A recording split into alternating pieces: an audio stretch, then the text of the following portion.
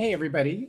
So we've been talking in class about statistical inference, which is the idea that you use statistical approaches to infer, say, parameter values or some information about a model, say, a probability distribution from observed data.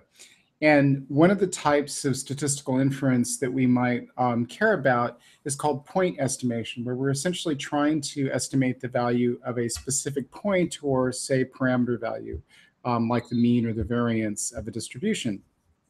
And so today I wanted to go back over some material that we talked about in lecture, just so that you have it kind of on record and you can go back and listen to it as many times as you want.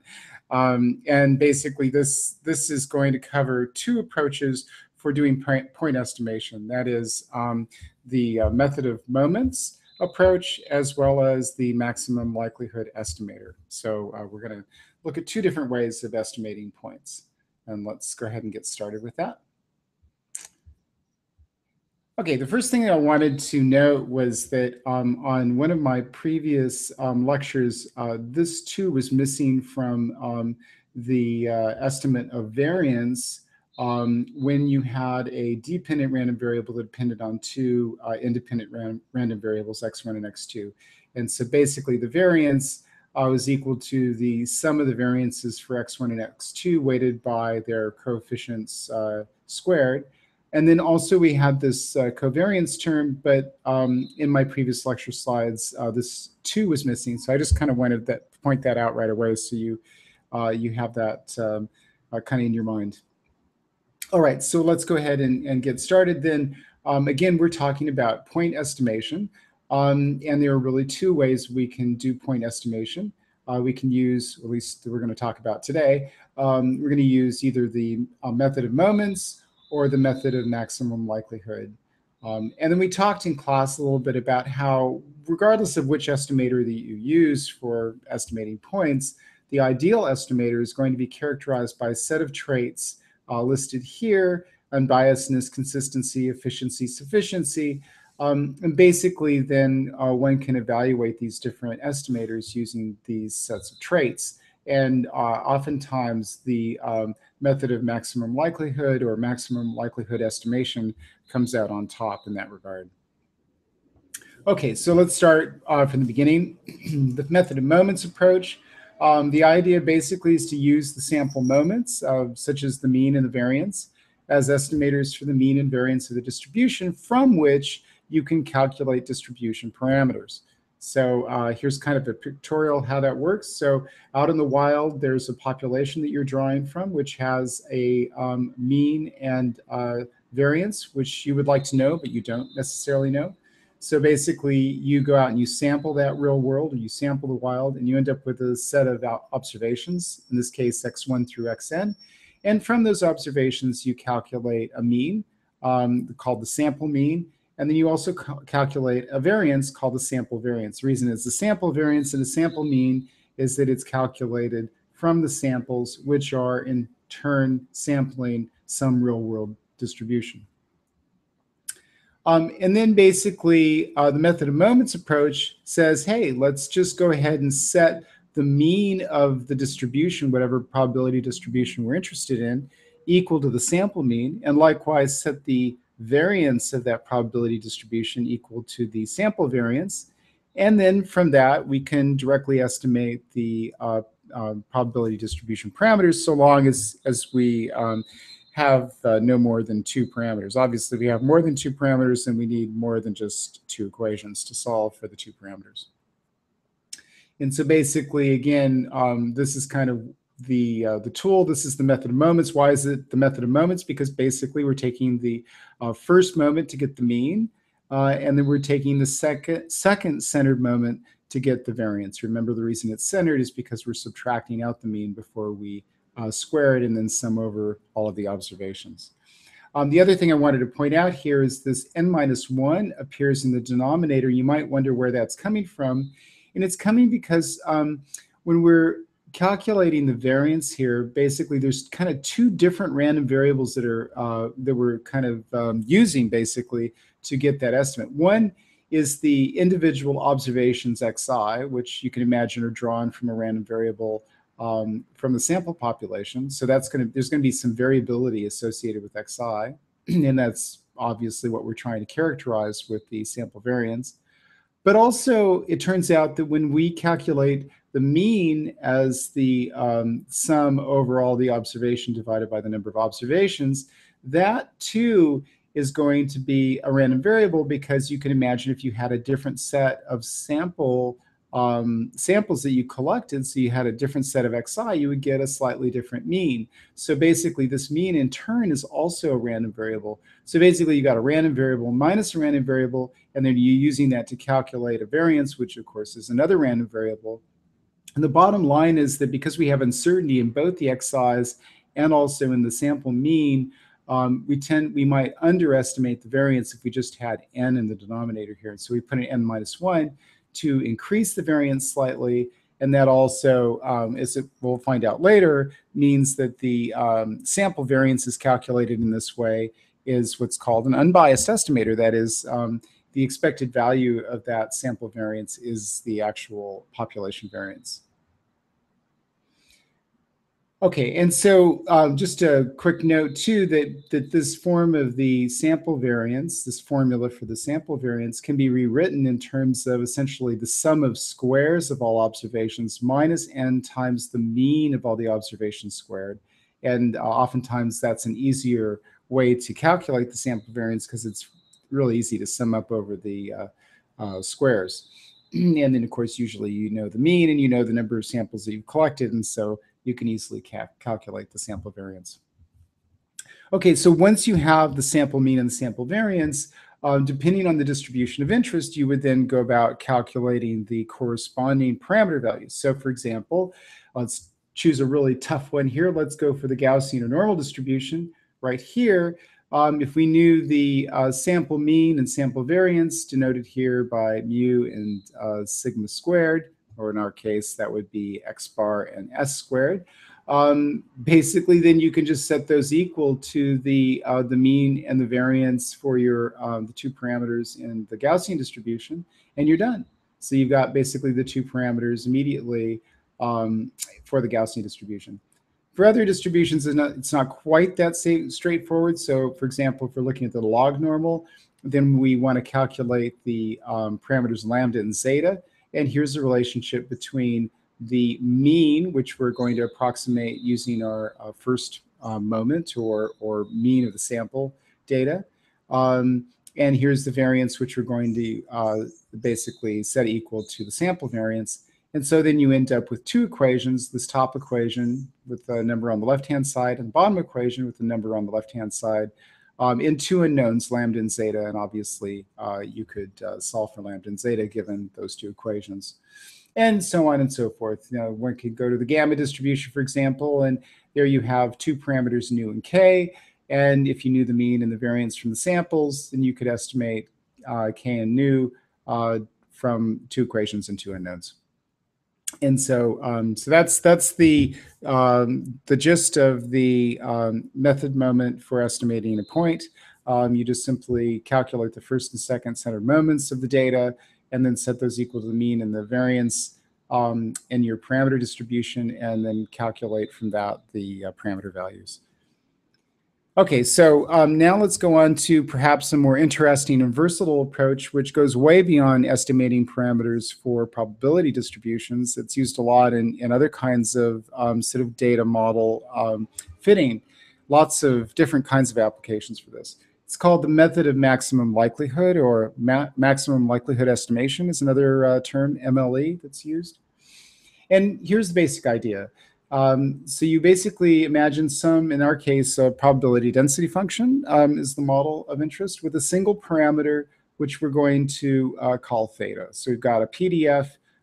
There's going to be some random variable x with a realization little x. And this distribution has a single parameter theta. An example would be, if we go back to our table, an example would be the exponential distribution, which has only one parameter, and that's lambda. So anyway, we've got some PDF, which is a function of a single parameter theta. And now imagine that we go out and we collect a bunch of measurements from the wild. And so we end up with a bunch of values for x, x1, x2, and so forth and so on through xn. So we collected n samples. And basically what we'd like to do is we'd like to find out what is the most likely, or answer the question, what is the most likely value of the parameter theta that would give rise to these measurements? And that most likely value we refer to as the maximum likelihood estimate, or MLE, for theta. All right, how do we do that? Well, basically, it's about sort of tuning the sample density, so where all your sample values kind of clustered, you can think of it that way, with the probability density associated with your distribution function. So you're going to tune that parameter so that the probability density associated with the PDF aligns in some way, some perfect way or non-perfect, with the sort of clustering of the data that you collected. And so basically what you're assuming is essentially every sample that you collect, the sort of the probability of getting that particular value, say xi, is going to be proportional to the PDF evaluated xi given some theta value. And so you're going to be tuning that theta so that basically the likelihood of getting a specific value of x is going to be reflected in the probability density associated with that value of x. And of course, we sampled more than one point, right? We didn't just sample a single value. And so that gives us a little bit more resolution. So we can say, well, look, if we took all of those values, then we're interested in tuning theta such that the clustering of those values reflects the intersection of the PDF at all of those values given some value of theta. And if that doesn't necessarily make a lot of sense, just hold on a second and hopefully it will. From those intersections, one can define a likelihood function, which is essentially the product of the PDFs evaluated all of those different sample points, given, again, a value of theta. And you can imagine that essentially since x1, x2 through xn are given, there's just sample values, say TC concentrations that were measured in the beach or in the water at the beach. Really the right-hand side here is a function of theta alone. So we can kind of tune that theta to match up the actual probability distributions that, or sample distributions that we collected. And so here's the kind of key idea that is that the best parameter estimate for theta will be the one that maximizes this likelihood function. And another way of saying that is that the best parameter estimate minimizes agreement, or maximizes, sorry, agreement between the model and the data. And so if you had a bunch of observations, say around 10, and then your theta was such that the PDF had a lot of probability density around 10, then you would be essentially maximizing that likelihood function. So you're trying to then, in that case, find the theta value which shifts that probability density associated with F to around 10, just as an example. Okay, so basically, then if we buy everything that I've just said, then the approach for finding the optimal value of theta, because I was talking about tuning it, right? So how do you do that kind of in an automated way, automated way, or automatic way? The way of finding that theta is essentially a min-max problem. So we want to maximize the likelihood function. Or we could say, since the likelihood function often varies over many log units, we could say that we want to maximize then the log likelihood function. Or we could actually say that we want to minimize the minus log likelihood function. They're all equivalent statements. And if we're going to sort of maximize or minimize any of those functions, basically it's a min-max problem. So we take the derivative of the likelihood function, or the log likelihood function, with respect to the parameter value, and then we set that equal to 0. And where we have a root of that equation, basically, where theta satisfies that equation, we're going to call that particular theta, theta hat. That's your optimal parameter, because that's giving you the, in this case, the maximum, the value of theta for which the likelihood function is maximized. And again, we could do the same thing with the log likelihood function. We just take the derivative of the log likelihood function with respect to theta, set it equal to 0, And then the theta value that satisfies that equation is going to be our optimal theta hat value.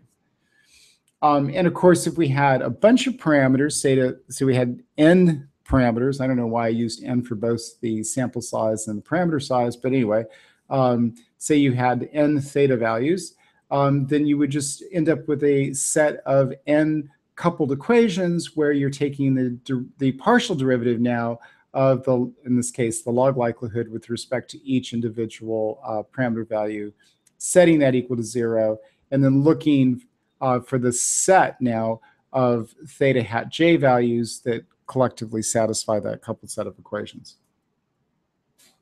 All right, so that's enough theory. Let's kind of get into a little bit of practice and see if we can understand this first intuitively and then mathematically. So example 6.3 basically is like this. We are sitting in a toll booth on a bridge, and we've got a stopwatch, and basically every time a car pulls up and we collect the money and the guy drives off, we hit the stopwatch, and then we record the time interval between when that car left and the next one arrives. So we're calling that the successive arrival times. You can also think of it as a recurrence interval. And then basically, maybe it was kind of a lazy toll booth operator. He didn't want to collect a lot of data, but this is the data that he gave to us. He basically found that out of 7 measurements of this recurrence interval, the times were as follows. So basically, time between cars was 1.2 seconds, 3 seconds, 6.3 seconds, 10.1 seconds, 5.2 seconds, 2.4 seconds, and 7.1 seconds.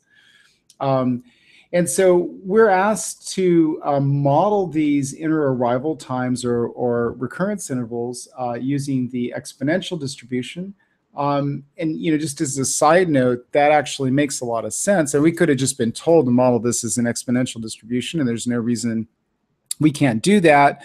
But actually, in this particular case, we know that the exponential distribution is likely to be the correct distribution to model these data, because if the arrival times at the toll booth are governed by a Poisson process, we know that the time to sort of a first event, or say the first car, is going to be given by the exponential distribution. And in fact, all recurrence times will also be given by the exponential distribution. And so we have kind of a theoretical basis for believing that the exponential distribution is the right distribution to use in this case. But anyway, we didn't need to know that. We're just kind of smart that way. And so given the fact that we're using the exponential distribution, we've been asked to use the maximum likelihood method, or an MLE approach, to estimate the parameter value for that distribution given these data. And so, so here's the deal. We are given the exponential distribution PDF, which is written here, and lambdas are a single parameter that we need to estimate.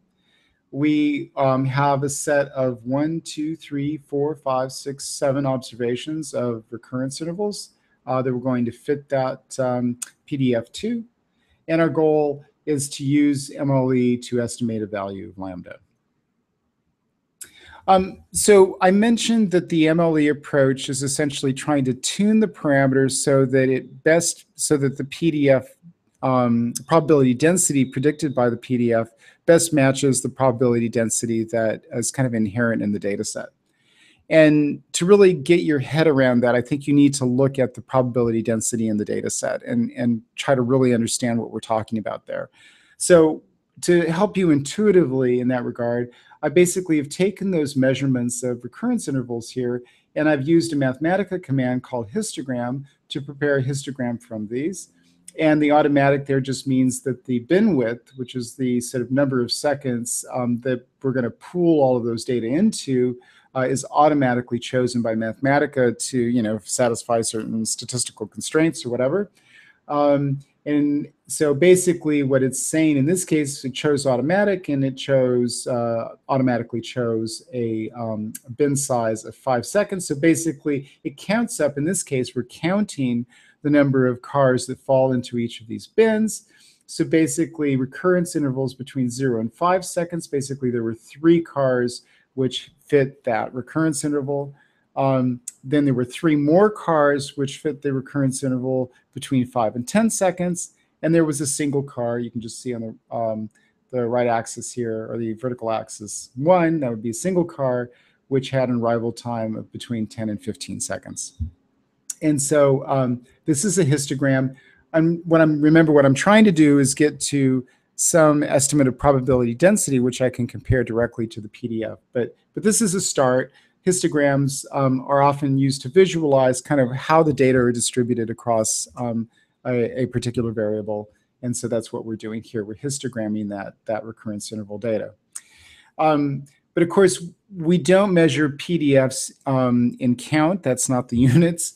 It's probability density. So we need to convert counts into probability first. And like we said in class, the way, of course, to do that is you've got 7 cars in total. And so you just divide each of the counts in the bins here by 7. And that way, when you sum up over all the bins, you'll get unity. So it sort of satisfies the minimum criteria of a PDF, that is that it has area of unity under the curve. Actually, I should say it satisfies the minimum criteria of a PMF, or probability mass function, which is that you can sum the probability to 1. And so basically, I've done that again. Now, I just executed another Mathematica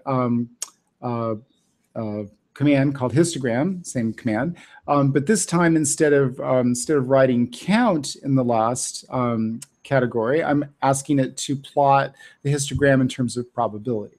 And so basically what it's done is it's just taken these count numbers and divided by 7, like I said, and then now we've got probability on the vertical axis here. So if you added up a little over 0.4 and 0.4, that's like, I don't know, about 0.8 something or another, and then you add a little bit like closer to 1.5, 1.7, and you're going to get 1. So the sum of these PMF bars here is going to be 1 as expected.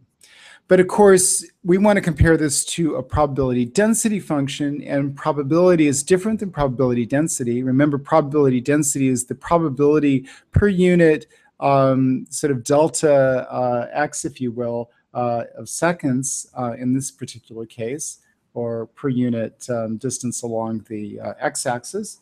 And so in order to get a PDF, I can again ask Mathematica to histogram the data, but this time I'm going to ask for a PDF, which is going to then automatically shift the vertical axis to be probability density. And all it's doing is it's taking this probability in the PMF, and it's dividing it by the width of the bars, which is kind of the delta distance we go here. And so then now we're down to like 0.81 or something as the maximum value. Okay, so the point is that now we've sort of presented our data set as probability density. So you can see most of the density associated with that. Those data are between, say, 0 and 10 seconds, and there's a little bit left over in the 10 to 15 second range. And so we want to compare that probability density that was observed, the observed probability density, with the probability density predicted by the exponential function, or a PDF. And here's the key part. We want to tune the parameter, in this case lambda, so that the probability density predicted by the PDF, the exponential PDF, in some way ideally or optimally matches the probability density that we actually observed in the raw data. So that's kind of the key point. And I'm basically set up in the PowerPoint presentation a video to show you that concept. Actually, the video doesn't work for Google Slides, so I'm just going to go over to Mathematica and see if I can get you that. Let me just try to stop the screen share here. Okay, and now we're going to go to Mathematica. Here we go. Okay, so hopefully you're seeing this animation. And so basically I can grab the little toggle here and change the value of lambda dynamically. And let me first explain what we're looking at. So the vertical axis is, again, a probability density, and the horizontal axis is recurrence time in seconds. And these dots here correspond to kind of the midpoint of the histogram. So remember, we had histogram value, the first bin was around 0.08, and the second bin was around 0.08, and then the last bin was down here some, I don't know what that value is. But anyway, these just represent the probability densities of the data approximately. And so now I can change the value of lambda, and you can see what happens is that essentially the exponential distribution, it never really perfectly fits the data, but, certainly that's a terrible fit of the data, right? That particular choice of lambda 0.1, would be a terrible representation of the probability density associated with the data. Likewise, I could come all the way out here and, well, actually, lambda equal to 10 might not be a bad representation. But probably there's somewhere in the middle here, I don't know exactly where the probability density predicted by the PDF is reasonably representing the observed probability density. And that's what we're trying to achieve with the MLE. Okay, so I'm going to go back to my PowerPoint for a second.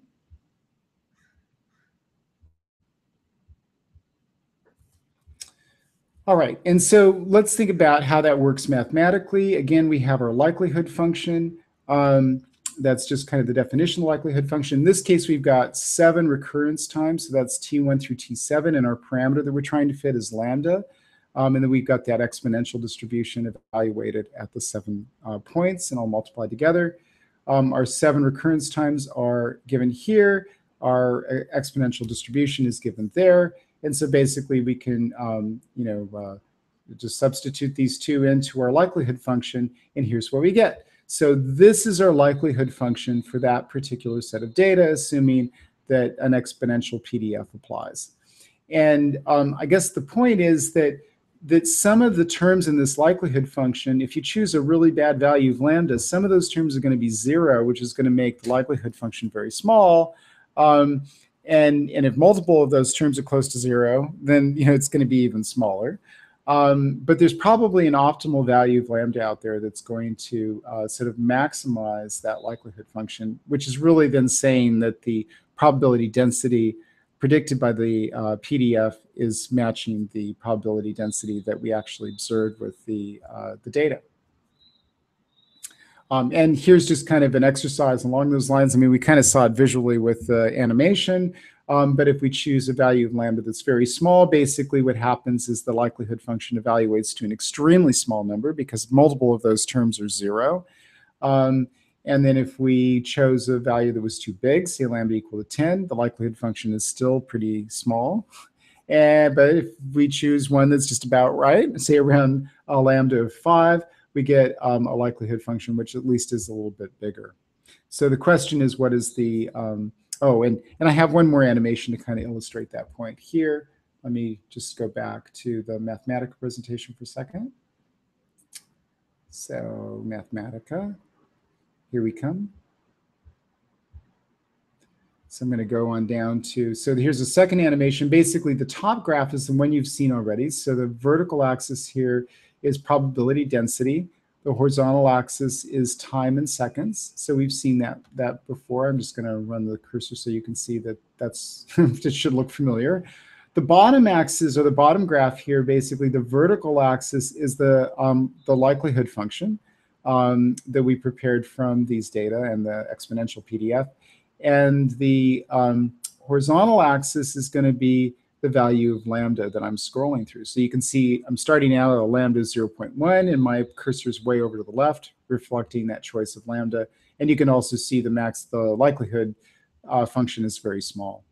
So basically, as I drag that lambda up, you can see what's happening is that well, obviously the ball's moving to the right on the lower graph because lambda is increasing, but also we're going to start seeing that likelihood function increase as we get a better match between the probability density predicted by the exponential PDF and the probability density in the observed data. And we keep on dragging it until finally the likelihood essentially peaks or reaches a maximum of around 4.9 or around 5 per second. And then as we continue to increase lambda, you can see the likelihood function declines. And so really what we're looking for is then to find that optimal value, which is the peak value.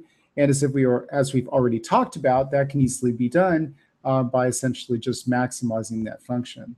And so now let's go back to the PowerPoint and finish that thought. And so, yeah, so that's the value that we're looking for. We just need to get at it mathematically. And I guess the next point is that for some of these problems, you can derive the maximum likelihood estimate analytically. And this is one of those problems. And so you basically take that exponential PDF, you write out the likelihood function. In this case, we're just writing it out mathematically as the product of all of the PDFs evaluated at the different times that we sampled from I equals 1 to n. I'm just keeping it kind of general, but we know in our case n is 7 because we had 7 recurrence times. And again, this is all going to be a function of lambda. So I substitute in my exponential PDF. That's what that is there. Now I have this quantity multiplied together n times. Each time I multiply it, I'm just changing the TI value. Since lambda does not depend on the index I, basically we're just multiplying 1 over lambda n times, so I can pull that out of the product symbol. And then I've got the product of a set of exponentials, which is the same as the exponential of a set of sum or a sum. And so now I'm summing over the TIs, and I have this minus 1 over lambda left over from the argument of the exponential. So that's my likelihood function. My likelihood function is 1 over lambda to the n times exponential of that sum right there over the data. I take the log of both sides because I want to maximize the log likelihood, which is kind of a numerically more stable way of doing it. So when I take the log likelihood on the left, and then I take the log on the right, I'm going to get the log of a product is the sum of the logs of those two values. So that works out to the log of 1 over lambda to the n, which is the same as log of lambda to the minus n. And you will remember from your log rules that you can write that as minus n times log of lambda. And then the other component that we had a product between this quantity here and this quantity here, and we took the log so we could separate them out. We got the log of this plus the natural log of the exponential, which of course cancel each other, and we're left with minus the argument here, minus 1 over lambda, the sum that appeared in the argument of the exponential. So this is my log likelihood function here, and for the exponential distribution. And now what I want to do is I want to maximize that. So how do I do that? I take the derivative of the log likelihood with respect to the parameter lambda, and I'm looking for the specific parameter value lambda hat, which basically maximizes the log likelihood. That is, this quantity here equals 0 when lambda equals that value. And so I substitute lambda hat for lambda in this case, and I just solve for lambda hat. Move this term over to the right-hand side, do a little bit of multiplication, some algebra, and what I end up with is that lambda hat is equal to 1 over n times the sum over all of the recurrence times. And so that turns out to be the analytical expression for the maximum likelihood estimate of the parameter for the exponential distribution. So it's quite a simple result, and we can apply it just to check and see if it works, because we know that the optimal value of lambda is around 5 from just looking at the graphs. And so we can check and see if it works. So we just plug in 7 for n, and then we sum all of those recurrence intervals together. And when we carry that, we evaluate the right-hand side there, it works out to 5.04 seconds, which is what we kind of expected. So, regardless of the problem at hand, if it involves an exponential distribution, this quantity here would give us the maximum likelihood estimate for the parameter lambda. And again, that optimal value would be the peak here, which occurs around 5. Okay, so let me go through another example, which involves estimating probabilities from the occurrences of events, essentially as a proportion of the total number of trials. And this is really a very useful concept. I think we talked about it in class. If you If you flipped a coin 100 times and 50 of those times the coin came up head, you would say that an estimate for the probability of getting ahead on any throw is about 50%, right? 50 out of 100. Well, when you do that, when you take the proportion as equivalent to the probability, you're making some assumptions about what's going on.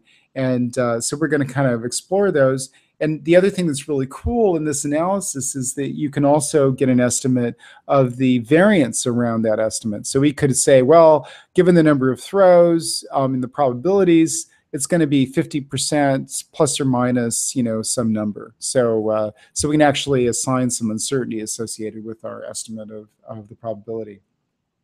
Okay, how does this work? So we're going to start with a scenario in which we have let's say a series of n Bernoulli trials. The coin toss is a perfect example, where the with the outcome of the ith trial is categorized as either an event, which we denote by xi, the random variable xi equal to 1, or a non-event, which we denote with xi equal to 0. So, for example, we could say an event would be, the coin landing on heads. And so every time the coin landed on a head, we'd say that the random variable for that particular trial, say x5, was equal to 1. And then if it landed tails, maybe on the 6th throw, we'd say x6 was equal to 0. So that's kind of the idea.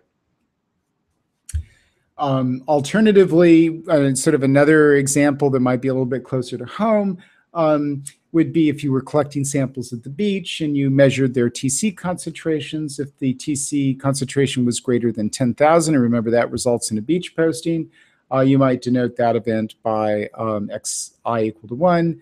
Or if it was less than 10 to the 4, not 104, you might denote that as a non-event and give it xi equal to 0.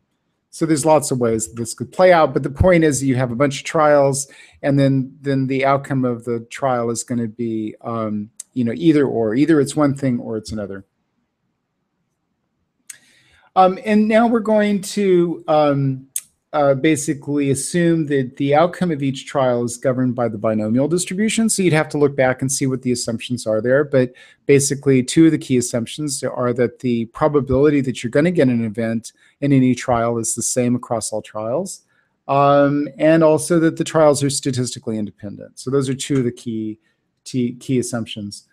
So given that the outcomes of each trial follow the binomial distribution, what we're given, basically, question that we're given is, what is the maximum likelihood estimate for the probability P given a bunch of observations of trial outcomes?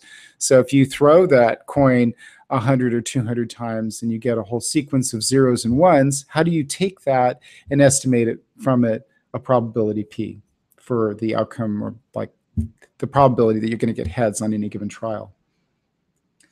Well, we're going to use the likelihood function, the maximum likelihood estimation approach. So we have to prepare a likelihood function. That's the first step. And remember, this is what the likelihood function looks like. And in this case, the probability sort of density, it was going to be replaced with probability mass associated with each of those trial outcomes. So those trials are denoted by x1, x2 through xn. And each trial could either give you a 0, that would be a non-event, or it could give you an event, which would be 1. And importantly, the probability mass function from the binomial distribution for a particular outcome is just going to be denoted here. If xi was 0, that would be the probability of a non-event, which would just be 1 minus p, right? So if I plug in 0 for xi here, p to the 0 is 1, and 1 minus p to the 1 minus 0 is just 1 minus p. So for that particular outcome, that is for xi equal to 0, the probability of occurring is 1 minus p, which makes sense because the probability of it occurring is p. Conversely, if xi equaled 1 in that sequence, then the probability mass function associated with that would be p to the 1, okay, times 1 minus p to the 0. So in that case, the probability mass function would predict the outcome the probability of that particular outcome occurring would be just p. So hopefully that's clear. And so we prepare the likelihood function from this probability mass function. We just basically multiply all of these PMFs together across all of the different trials, going from 1 to n. And I'm just substituting in for my PMF the form of the PMF that we just determined here. So that's that step. And now I've just kind of translated that to the top of the next page. Here's the pay dirt. So basically we recognize that if you had a whole series of p's multiplied together and each of those raised to an xi, that would be the same as taking p to the sum of all of those xi's. And likewise, if you had 1 minus p multiplied together with a bunch of 1 minus xi's, that would be the same as just taking 1 minus p to the sum over all those 1 minus xi's. And this is kind of cool because if you think about this, what is in that sequence? What is the sum of? It's just xi is either 0 or 1, right? And so it's a sum of a bunch of zeros and ones. And if you sum over all of the trials, that should equal the total number of events that occurred in the n trials. And so if we come down here, that's exactly what I've indicated. The sum over all trials of xi is just the total number of events that we got in those n trials. And likewise, the sum over n of 1 is just n. And then the sum over all n of xi is just the same. It's the total number of events in n trials, x. So, so this, after all of that work, this is the likelihood function. And interestingly enough, that's the probability of a certain sequence of x events in n trials, right? And the full binomial PMF would have the binomial coefficient here, reflecting the fact that you could have lots of different combinations of those. But anyway, that works out to be the formula likelihood function in this case. And so we do the usual. We take the log of both sides of this thing. In this case, the log of p to the x is just x log p. We multiply these two together so that when we take the log, they add together. Again, bring down the n minus x. So this is what we have here. And then we maximize that log likelihood function by taking its derivative with respect to the probability and looking for the probability which maximizes, it's the root of this equation equal to 0. And so if we take the derivative of the log likelihood with respect to p, that's going to be x over a p, evaluated, of course, at the optimal p, plus n minus x, that's just a constant as far as p is concerned, times the derivative of the natural log of 1 minus p, which is going to be 1 over 1 minus p, times the derivative of what's inside there. So we're using the chain rule, and that's just minus 1. So I'm bringing that up to the top of the next page. Now all we have to do is solve for p hat. And so after a little bit of algebra, we find that p hat is just equal to x over n. In other words, it's the proportion of the n trials where we had events. And so this ratio, which was kind of where we started, right? It was really intuitive that if you had 50 heads and 100 throws, that the probability that you would get a head in a single throw was 50%. That basically now we understand is a maximum likelihood estimate of the probability in the binomial distribution. And you might say, well, that was a lot of work for nothing. But actually, it's quite interesting because it's telling us what assumptions we're making when we assume that a proportion of events and trials is equal to a probability. Basically, we're making the assumptions in the binomial distribution about statistical independence and also a constant probability per event. So let's come back to the project here and kind of look at an example for that. So basically I just went to one of your guys' spreadsheet and I decided to analyze station 0. And I wanted to know something very specific. First, I wanted to know at this particular station, and for the 3 years that I was looking at, how often did I get? What was the probability if I just sat there at that station and collected those samples and analyzed them? What is the probability that TC is going to be greater than 1,000? And remember, I know you don't know, you wouldn't remember this because you never saw it, but actually I can go to the spreadsheet and show you. Let me just pull that spreadsheet up so you know I'm not lying. I would never lie, not to you anyway. Okay. See if this works. Yep. Okay. So basically, this is the data that I was looking at. So this is the raw TC data here. So you can see this column. This is raw TC data. This is the raw salinity data. And then I basically sorted both the TC data and the salinity data, but using the TC as the sorting wave. So basically, then all of these values are sorted by TC from smallest to largest. So you can see the largest value is about 24,000 there. And then what I wanted to do, so if I look at the total number of samples then that have a TC measurement, I come to the bottom, my total count, which I got just using this equal count command, my total count is 442. And there's lots of different ways to do this. I was just kind of really systematic. I wanted to know if TC, the number of events where TC was greater than 1,000. And so basically the way I did that was I set up an if command. So I said, if this cell here is greater than 1,000, I'm going to put a 1 in this row. Otherwise, I'm going to put a 0. So that's what that if statement means. And so you can see there's a bunch of zeros here. And I scroll on down to where my TC values exceed 1,000. So that would be here. And you can see now I've got a whole series of 1s. Okay, so that's just like the coin toss, except I've got, in this case, I'm not getting like 0, 0, 1, 1, 0, 0, 0. I'm getting a bunch of zeros and then 1 because these data are sorted from lowest to highest TC. And so then if I just sum up over that column of zeros and ones, I'm going to find out the total number of events that, or samples that I had TC concentrations greater than 1,000. And you can see that there, it's just a sum command. And when I do that, I've got 45 samples out of 442 total samples, which had TC greater than 1,000. So if I come back to my PowerPoint presentation again.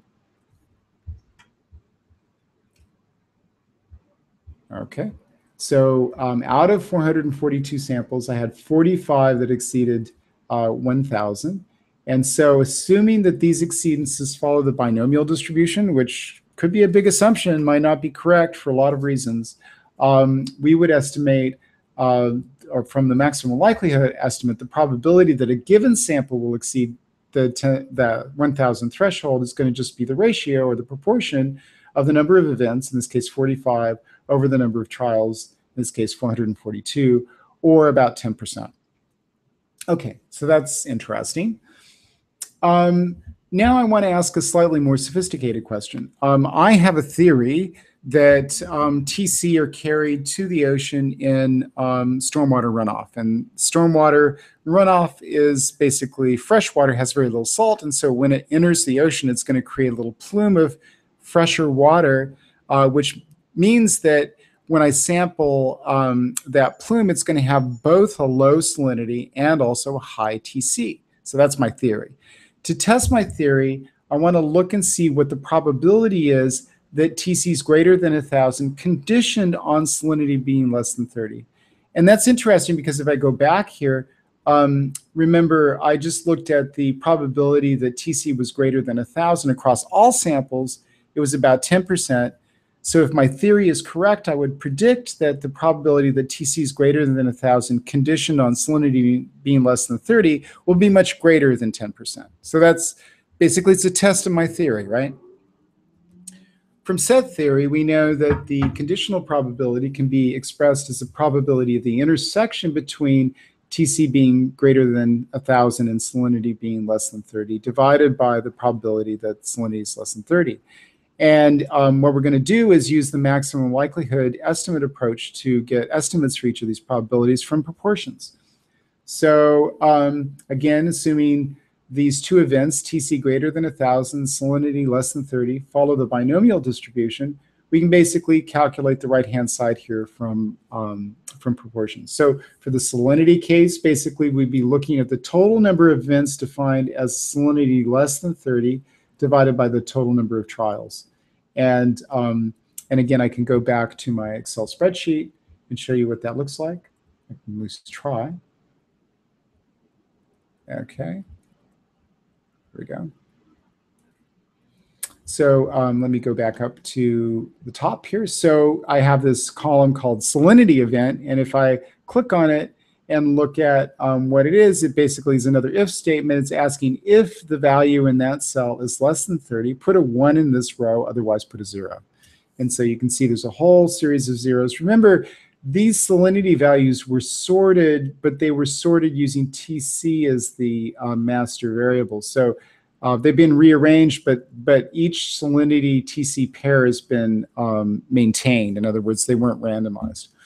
So so we're going, remember, this was sorted from lowest TC to highest. And so if we just kind of scroll down to look for salinity events, maybe we can just compare that with TC events. We see a lot of zeros. So basically, when TC is low, we don't see hardly any, we really don't see any salinity events, that is salinity less than 30. So that's kind of promising for my theory.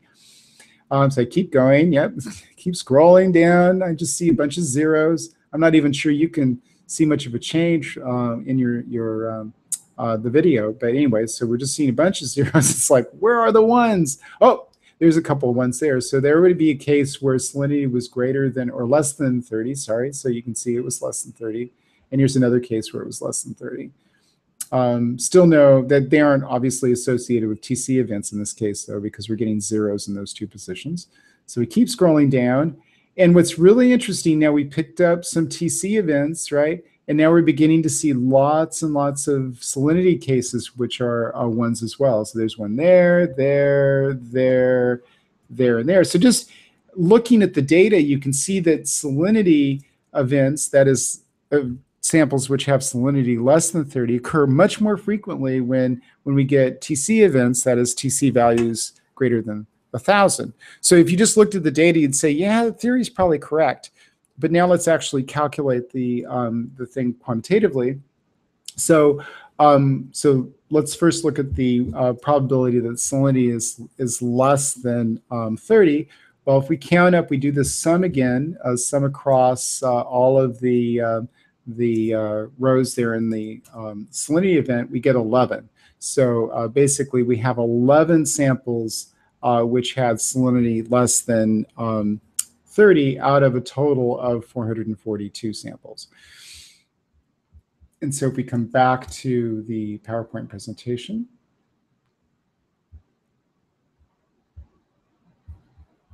so coming back over here, basically, then we were trying to calculate this proportion, that is the number of events where salinity, or number of samples where salinity was less than 30 over the total number of samples. That's 11 over 442, which works out to about 2.5% of the samples had salinity less than 30.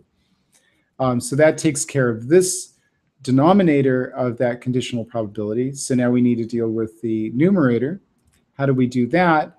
Well, we're going to be looking for counting up the total number of events where TC was greater than 1,000 and salinity was less than 30. And let me show you kind of an elegant way of doing that. Let me go back to the Excel spreadsheet. Kind of rocketing back and forth here. All right.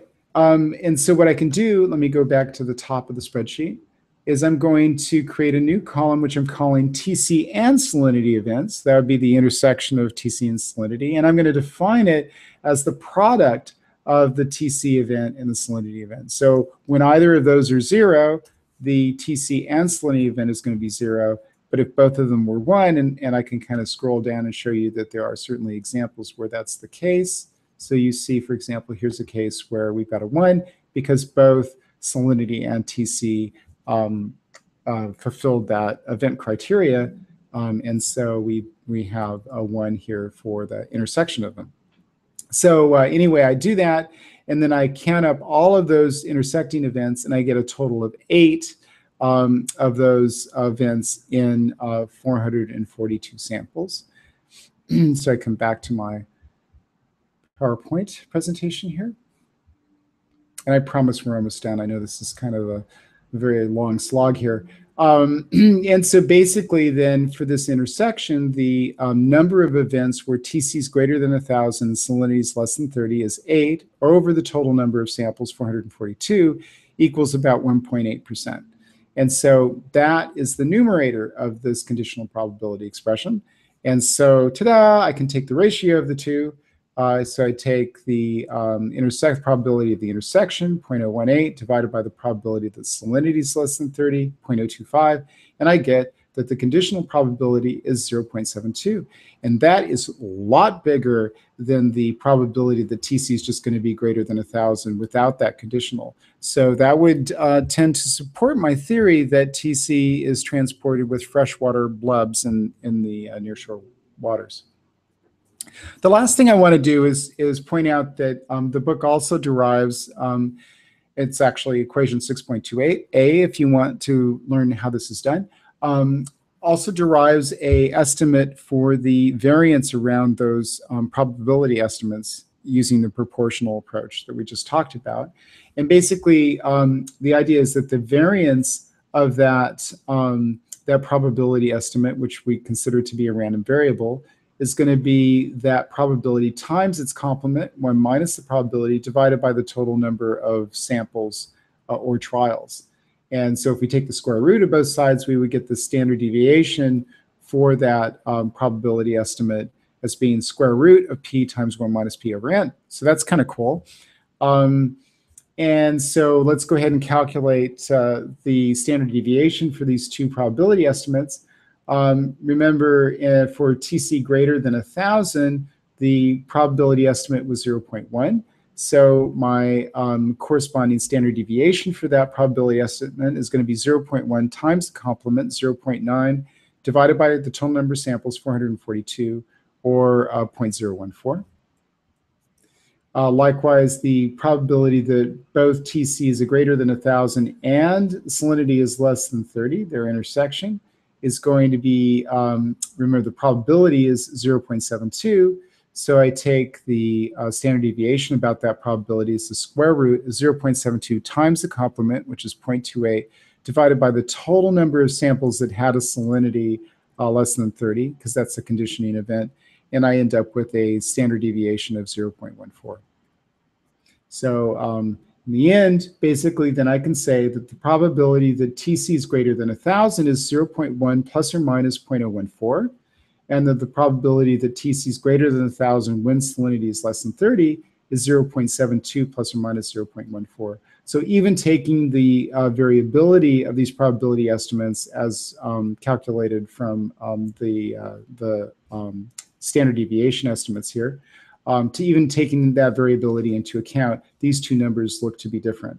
Although we're going to talk about hypothesis testing approaches that would allow us to determine statistically whether these two numbers are different or not. But I'm just telling you they are. Okay, so with that, I'm going to shut this down and let you get back to your life. Sorry, it was such a long lecture, and look forward to seeing you actually tomorrow morning. Okay.